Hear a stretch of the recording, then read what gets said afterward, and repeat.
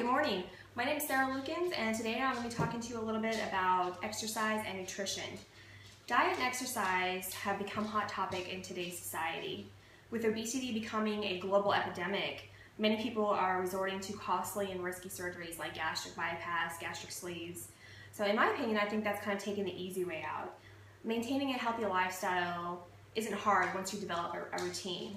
So today I'm going to be talking to you a little bit about the different kinds of exercise and why they're good for you, as well as some nutritional no-nos and one of my favorite ways of incorporating more fruits and veggies into your diet. So typically when we think of exercise, we think of two different kinds. We think of cardio and strength. So cardiorespiratory exercise is basically any movement that makes your body work harder.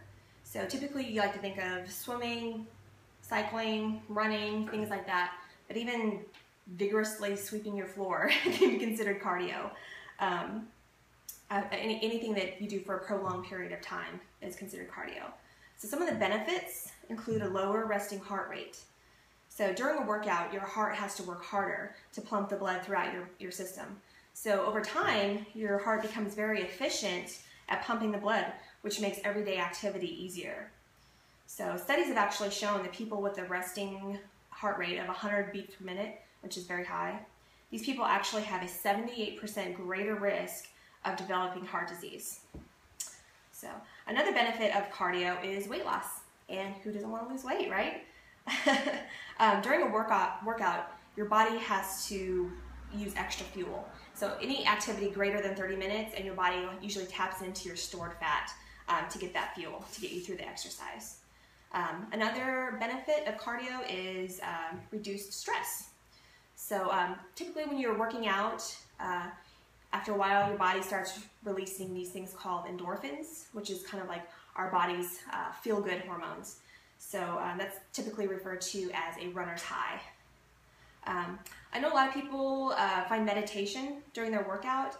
For me, like when I go for a run, that's a great time for me to meditate. My mind clears, all the negativity from the day just kind of go away, and I can really just focus on all the good things and just what I need to do. So it's a great time to meditate. The other type of exercise that I want to talk to you today about is strength training.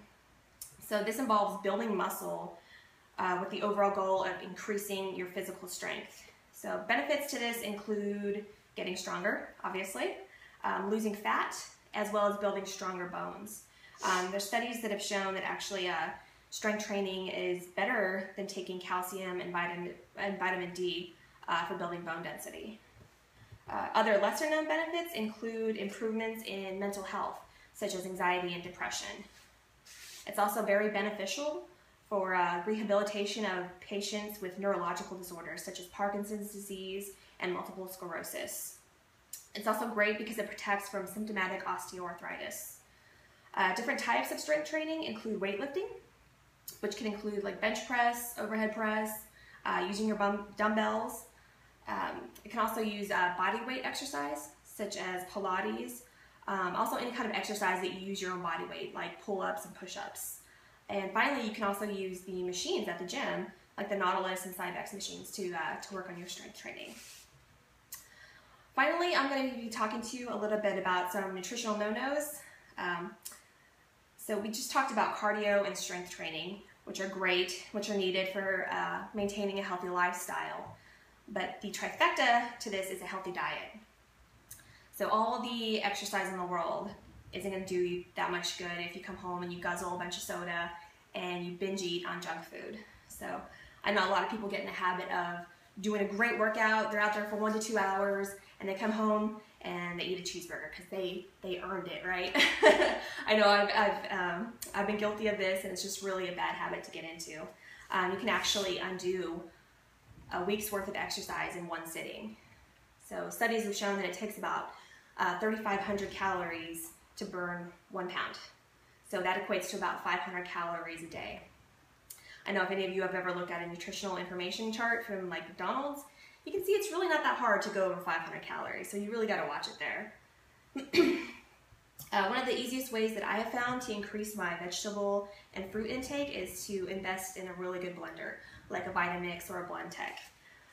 It's great because you can just throw in a handful of spinach, carrot, any kind of vegetables you want, I usually throw in like some banana, strawberries, a little bit of apple juice, and some almond milk. Whip it up, and I have all the nutrition and vitamins and nutrients I need for the day in one cup, and it tastes great. So I highly recommend it. It's been great for me. So today we have discussed cardio and strength training, as well as some nutritional no-nos, and also one of my favorite ways to get more fruits and veggies into your diet.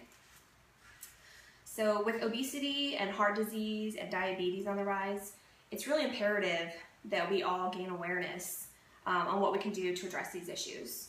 So you don't have to run out and start some crazy fitness routine or some crazy diet. It really can just start with simple things like choosing a salad instead of a burger the next time you go out to eat, or just taking the stairs at work instead of taking the elevator. Just little things like that add up over time. So with that, I would like to say thank you for listening, and I hope you learned a little something today, and I thank you for listening.